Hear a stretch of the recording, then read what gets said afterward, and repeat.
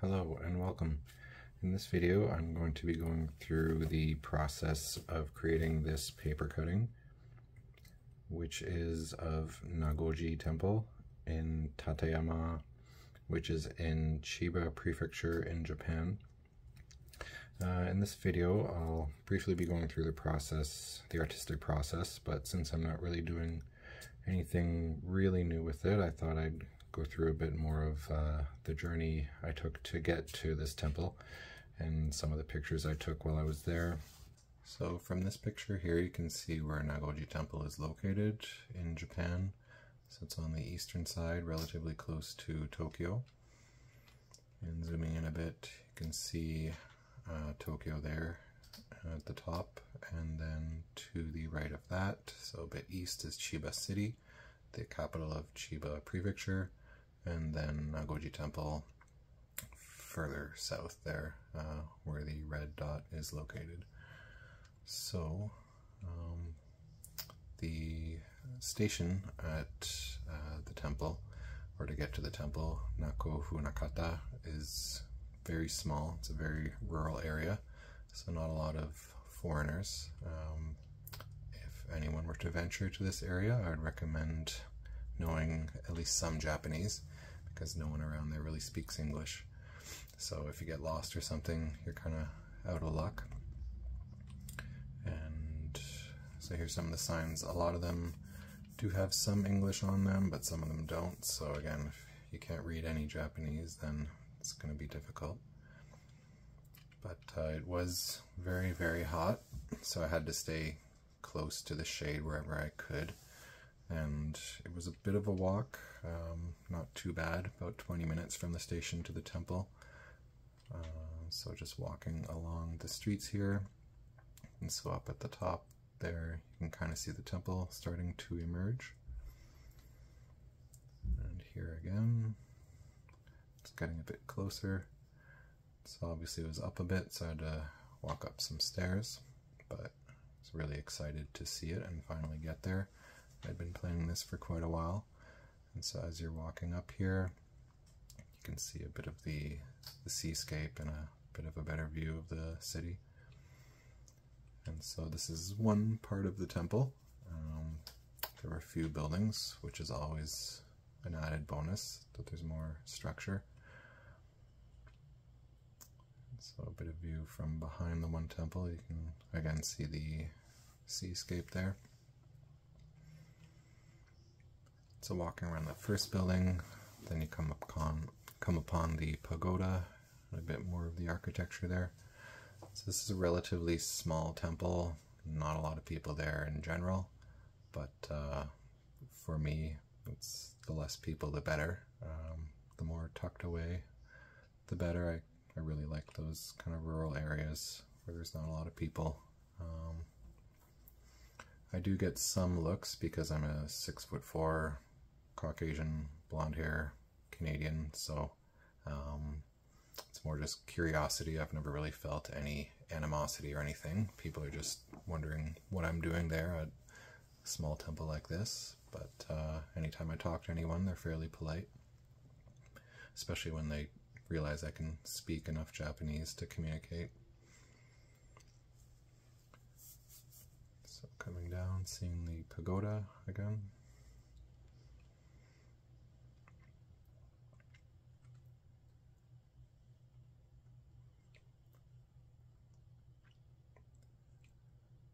And so this is just past the pagoda there.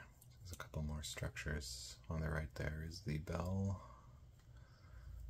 And so going past that area and coming around to where I took the picture from. So that's the place where you're washing your hands and your mouth, just to kind of try and purify yourself. So technically I kind of entered backwards through the temple, but I didn't even really know this existed before I went in, otherwise I would have came through this way. Here's a short clip of just the ambiance of the area.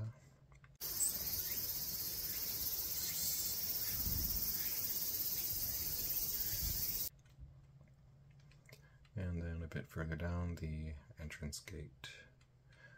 And so from there, we will get back to the paper cutting. And so as always, for this one, this is obviously one of many pictures I took at this temple. I thought I took enough, but as usual, none of them were quite perfect. When I saw this view, it inspired me. I knew this would likely be one that I would take that I would make a paper cutting from, but it kind of cut off here. But I thought I really wanted to get the underside of this part here with the roof, so I had to cut and paste a couple pictures and then kind of blend them in for the drawing portion. So this was the picture I was working from, and here's the drawing, and so this will be the black layer. So as always, just kind of drew on top of this original picture, the Sharpie, standard Sharpie.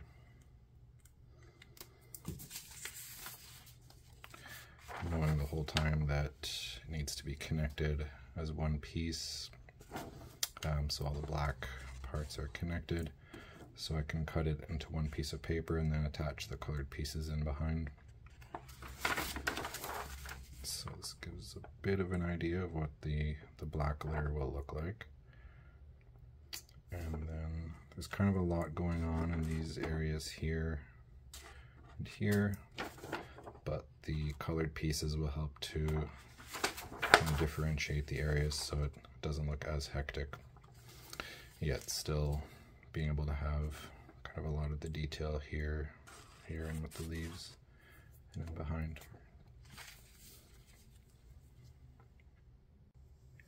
So starting off the paper cutting here, as always, I have my drawing, and I've taped the black layer in behind, which I always do first, so I'm going to be cutting through both layers of paper with the knife on the cutting mat here. So the black layer is fairly thick. It's a 220 GSM. It's Fabriano paper. I've been using this for the last few paper cuttings that I've done. It's thick enough so that the colored pieces attach easily and it doesn't really compromise the paper at all, but it's also easy enough for the knife to go through when I'm cutting, so sometimes it takes a bit to find just the right paper, but this one's worked well. So with all paper cuttings, as usual, I'm going to start with the smaller pieces first, which is usually the leaves, and then work out. Other than that, after the leaves are done, probably move to this section here, and then just in general do all the smaller pieces first, and then do the larger pieces at the end.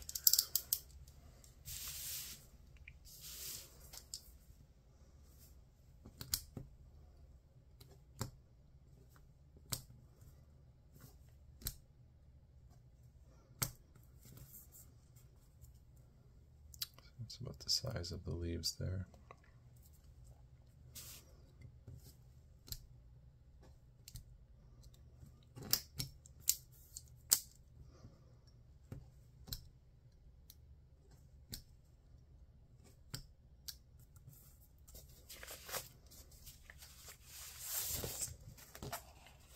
So you can see there those leaves that I've cut out and how big they are. So at this point, to save my neck and my back, I'll be tilting my table up, and it'll allow me to do these a lot faster than with the table laying flat like this. So jumping ahead a little bit here, I've done a lot of the leaves. You can see those ones there, and then these ones over here, some of the pagoda there, some of the other leaves. So just do some of the scales on the dragon here.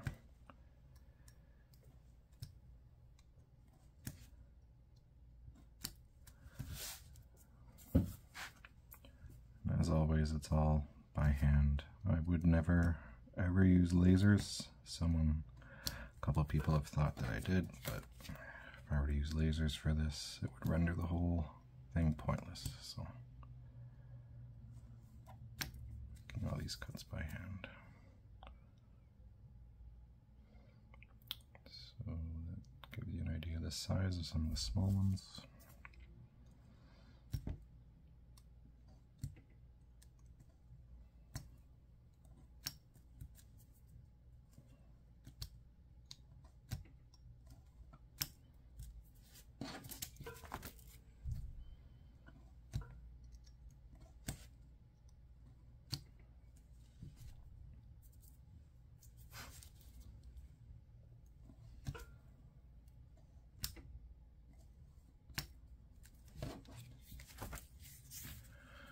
So again, I've done all of these, so these are obviously the smallest parts, so I'm starting to work on this area here.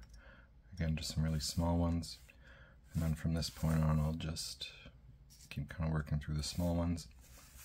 I'll probably do this portion next, and then the leaves over here. So just getting all that done, and then I guess finishing it off. So even though it doesn't really look like it, it's almost half done at this point, just in terms of time, because obviously the smaller pieces take the most time. Or it takes more time to do more small pieces than it does these bigger pieces. So keep working on it and see where we get. So as I mentioned before, I have a drawing table that tilts up, so it makes it easier for me to cut. But here's where we are in total. I'm just going to tuck this under there so I can show. So all the little pieces that I cut will fall down here, get trapped here. And so that's today, what I've done so far.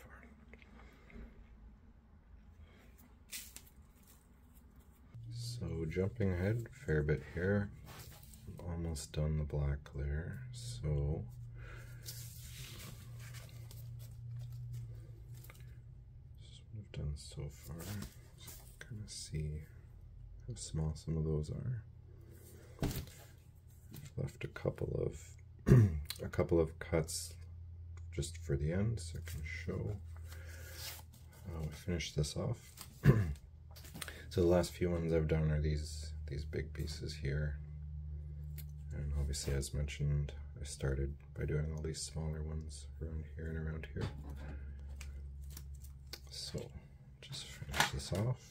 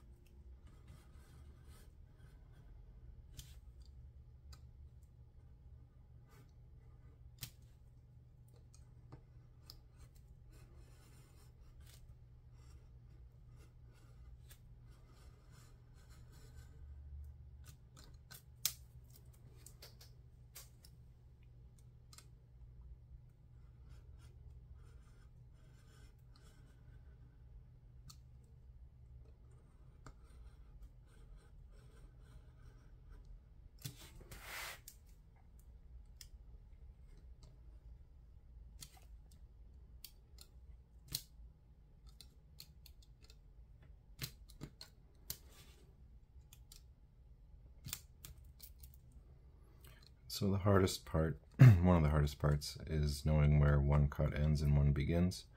It's a lot harder when I'm sitting this far away from it. As mentioned, usually my face is about 6 inches from where I'm cutting, so it's easier to see. But also near the end here, having to kind of hold down pieces as I'm cutting so it doesn't move at all.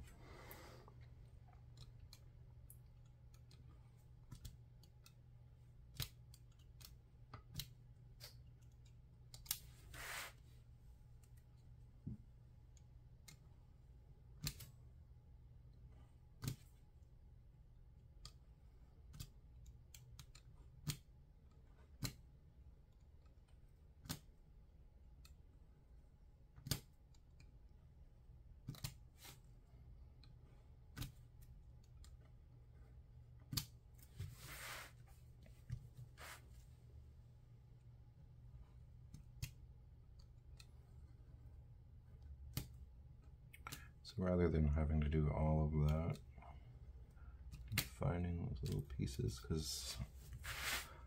or the little cuts I should say, I'll be pulling it all out. Pull this out in sections.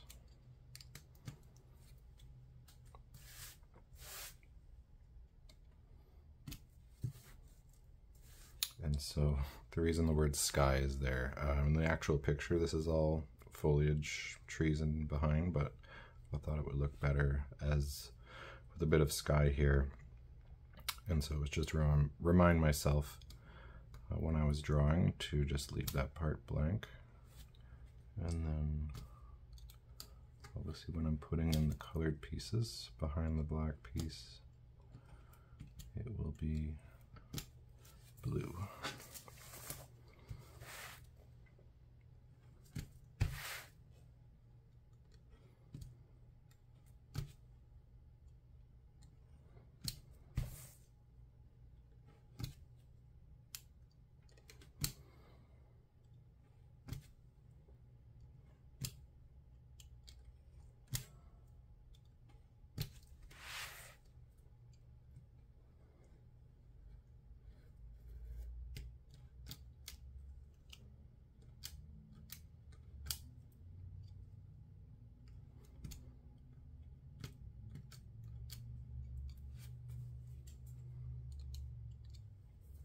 So as I'm here in this area, I'll just show these. So these pieces here are probably the smallest one, smallest ones for this piece. So those are very, very tiny there.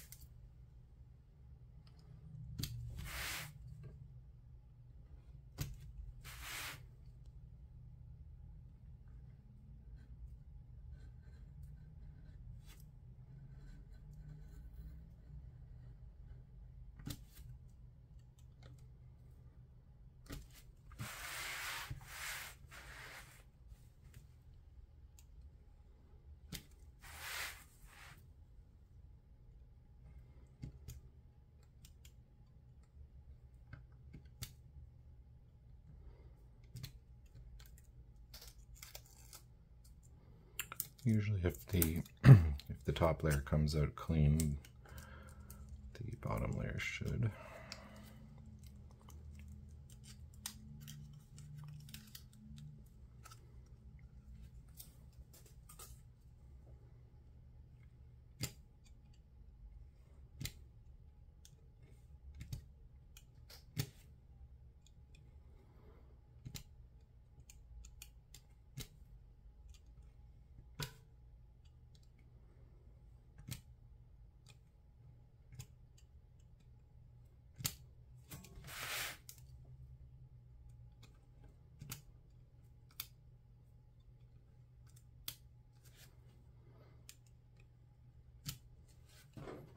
So that should be it.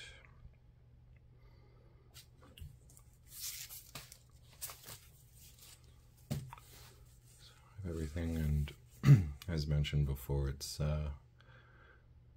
It looks really busy, I guess. There's just a lot going on, hard to differentiate where one object starts and one one starts and one ends, but the colored pieces will help that tremendously. So it'll be a lot more clear what's what here.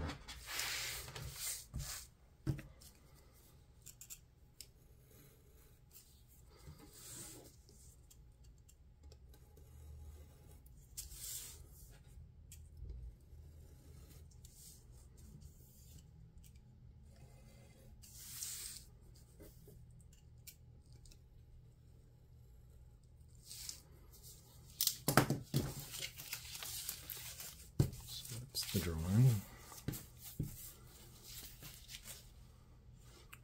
and the paper cutting. Get this down here, it's easier to see. And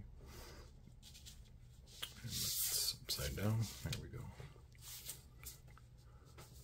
So from here, I'll make some photocopies of this, and then, as always, I'll cut out the individual colored pieces, glue them to the back, and that'll be that. So jumping ahead here, I've put in the majority of the color. There's still large gaps here and here in the trees and the sky, but those won't take long to put in because I'll just likely do one big piece. But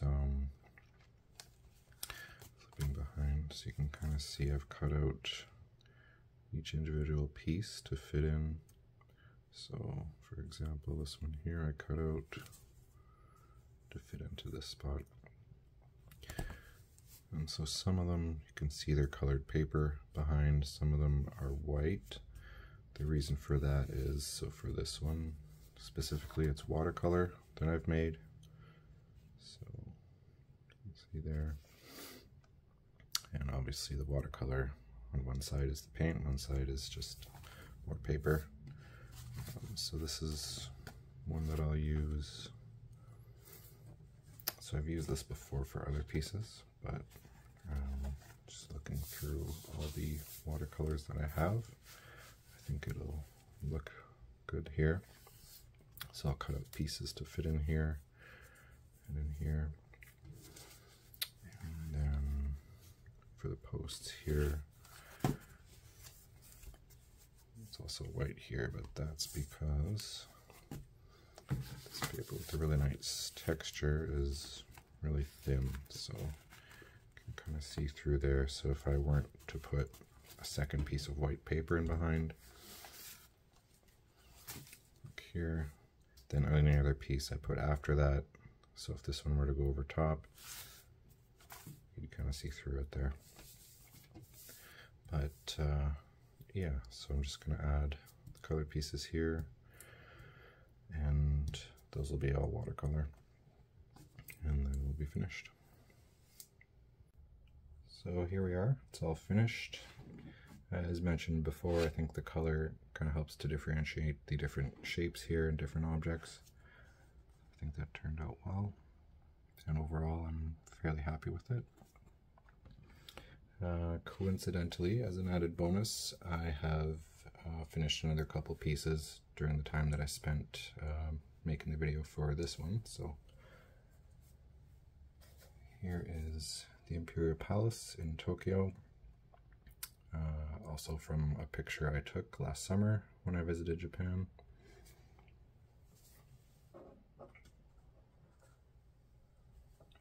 And another piece, this is Choki-in Temple in Kawagoe in Tateyama Prefecture, also from a picture I took last summer when I was in Japan.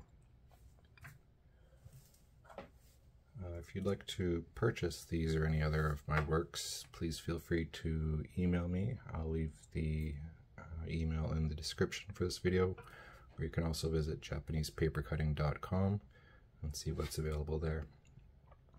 So as always, thanks for watching, and we'll see you in the next one.